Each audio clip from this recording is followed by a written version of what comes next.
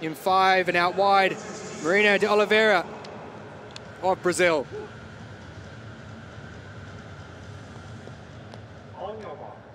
So he was classified in 2019. He then claimed the world title that year. The former champion, Lenia Savon Pineda of Cuba, failed to make the final. Such is the class of this field. Tarasov in 1, KASHAFALI in 3, Malone in 5, Marino de Oliveira in lane 7. Men's 100 metres T12 medium visual impairment final. And they get away quickly. And on the outside, it was the Brazilian Marino de Oliveira who got away, but it's KASHAFALI in the middle. KASHAFALI and Malone. KASHAFALI out in front. He's going to win it by a couple of metres. A new world record. He has smashed it, 10.43. He becomes the fastest Paralympian of all time, the man from Norway. Salum KASHAFALI has broken the world record and won gold at the Tokyo 2020 Paralympic Games for Norway. Well, Noah Malone took the silver. He looked very strong indeed. It was Jefferson Marino de Oliveira who got away fastest of all, but KASHAFALI was straight up to him. Tarasov took the bronze, but no one was stopping that man.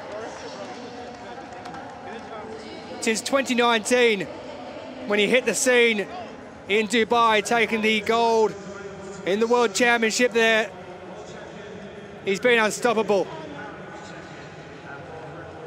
Delayed by a year to get here, but he found himself there eventually. 10.43 seconds. 2 100ths of a second he's taken off his own world record that he set 2 years ago in Oslo. He broke the Paralympic record just 24 hours or so ago. He's taken 3 100ths of a second off that. He got away well with Marino de Oliveira, who struggled after that start. And KASHAFALI just blasted away. Malone ran a great race himself. The Americans take silver. But KASHAFALI was never going to be headed.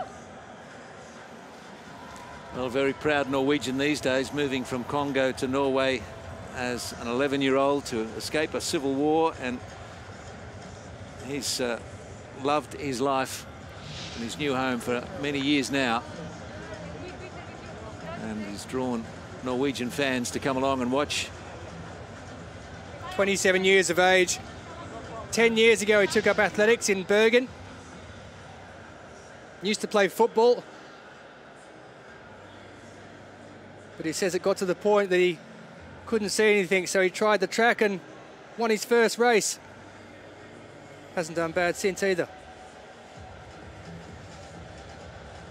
Jan Hordvik, his coach, must be absolutely thrilled.